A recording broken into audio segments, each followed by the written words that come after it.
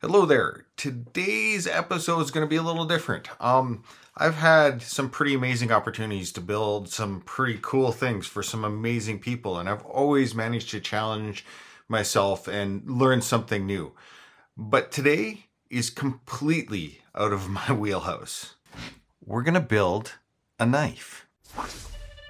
This is for my pickiest client yet. Me. So a little context is going to be needed. I didn't just wake up one morning and think, hey, you know what? I need a knife. It's not what happened. Here's the thing, is I come up with some pretty cool and random ideas, but making sharp, dangerous objects generally is not one of them. It all started with a phone call to my best friend Dave. We met in 1996 while serving together for UN workup training in the Canadian military. He was my section commander, and most of all, he's an all-around good guy. And he makes knives. An impressive display of my pal's talent. Now, once I saw his work, I knew that I wanted to own one of those for my own. So I called him up and asked him how much it would cost to get one from him. His answer was pretty simple. Come over and make your own damn knife. So that's what I did. Now, Dave's been working on knives for quite a while, and he's been working on a new way of making a Damascus-style knife. Dave's a pretty smart guy, so you know what? I'm going to let him explain this. In the past, it seems traditionally the way to do mosaic Damascus is you have this long billet and you have a pattern here. To show the end grain, they slice and flip them all and then forge weld them back into a longer piece that they can make a knife out of. What we're going to do is going to be a little different. We're going to take the same concept. We're going to forge the blade almost in its final form with our pattern in it. Of course, this comes with a little bit of science. 1090 powder, which I ordered online, and I have 1090 powder, but it has 4% nickel powder mixed into it. Right. And the nickel will resist corrosion and resist etching. So when we etch our pattern later, anything that is not the nickel steel will go darker. Anything with the nickel in it will resist it and still stay shiny. Sounds simple enough. Let's get to work. Okay, come on, empty out. Yeah, it's okay to pile on top. There's something I missed here. Those two different powdered metals, the one with nickel and the one without nickel, need to be separated. And they get separated by a vase mode 3D print that we do in PLA. Now, the PLA, when it burns, creates carbon. And if anything, it helps with the forge welding that is happening here. And for those out there, I might have said Damascus at some point, and somebody's going to get all shitty about it. The reality is that it's not Damascus, but it is more, I think Dave came up with the best term. It's a 3D canister forge weld process. And this allows you to create these really amazing differential colors in a blade. Then once everything is in place and packed tight, it's time to seal up the mold. Let's add it to some heat. A whole ton of heat. More fire! Ha! Am I doing this right? Is it still? Oh, it's still recording. Hey, I did it right this time. Actually, it's a bit more technical than that. Come on, man. I'm just trying to make this cinematic and interesting, okay? Do it right, or don't do it at all. All right. I'll let you explain it. For setting a forge weld, you just want all the heat you can, right?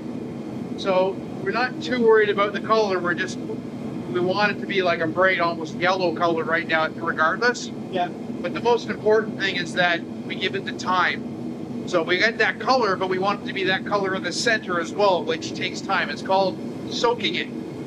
Soaking it in the heat. Yeah. There. Are you happy?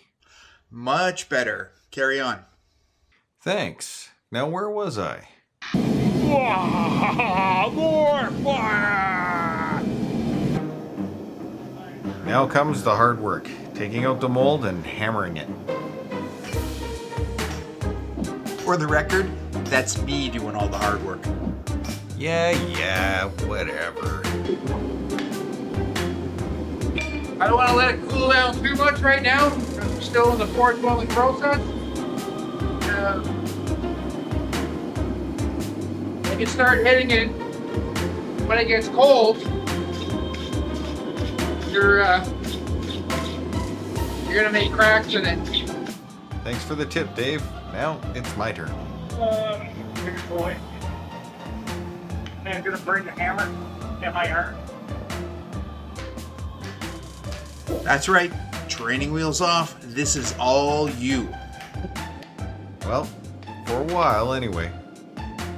It works a lot better if you put your body into it. As true as this is, I'll admit it, I'm a first-timer. Eventually I had to ask Dave to take over because my arms and my hands had had enough. Moving on. The flatter we get it now, the more material we have to work with on the milling machine. You gotta take off all the high spots and the low spots. Well, I noticed you're also worrying about the edges. Is that like... Yeah, I just want to keep everything kind of as level as we can, as square as we can. I mean, it ain't perfect, but I think we got a pretty good hunk of steel sitting here. With that solid sounding seal of approval, it's time to open up this mold and take a look at this piece of steel. And never forget, this is serious work.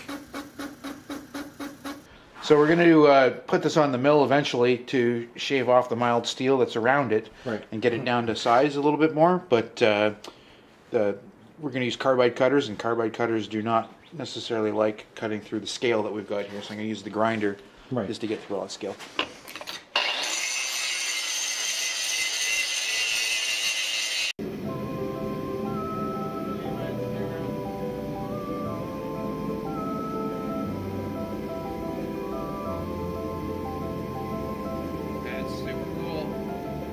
But of course, to go from cool to amazing, it takes work. Time, dedication. Did I already say work? But soon enough, a blade starts to take form. And if all that hammering wasn't enough, it's time for grinding. Grinding, grinding, grind. Grinding again. It's a lot. Necessary evil, my friend. But soon enough, it's over. Thank freaking God. And now we get started on some woodwork. And back to grinding. Yep. So things are getting close. What's next? More grinding. Let's get this knife sharp. Things are getting exciting.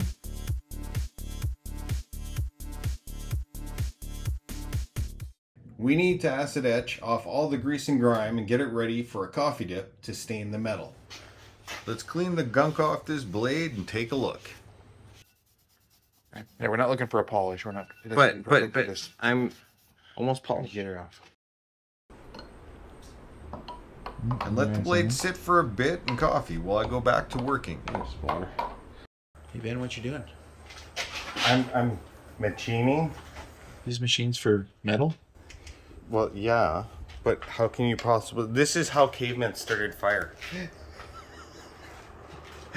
Once I've assembled the blade to the handle, it's time for some final touches. Now that was a process. A knife has been made.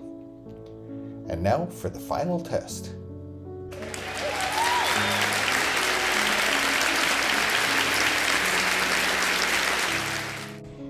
It cuts! Success! Now, is it the prettiest knife in the world? No. Is it my first knife? Yes. Did I do a summer forge camp with my best friend? Absolutely. I learned a ton about metals and grinding and hammering and grinding. But I got to hang out with my best friend. And that is going to be something that I'm going to cherish for the rest of my life. And Dave, I really want to thank you for that because I needed that break. This is truly special. So, to Dave? Dude, thank you so much. This is so cool. Don't forget to hit like, subscribe, and leave comments down below. Both Dave and I will make sure to answer anything that you have. I also want to do a little call out to any of the knife makers out there. I'm not sure if any of them are going to see this, but Dave might be an amateur, but he's come up with a pretty unique way of making a knife that I haven't seen anywhere. And I think it's absolutely gorgeous.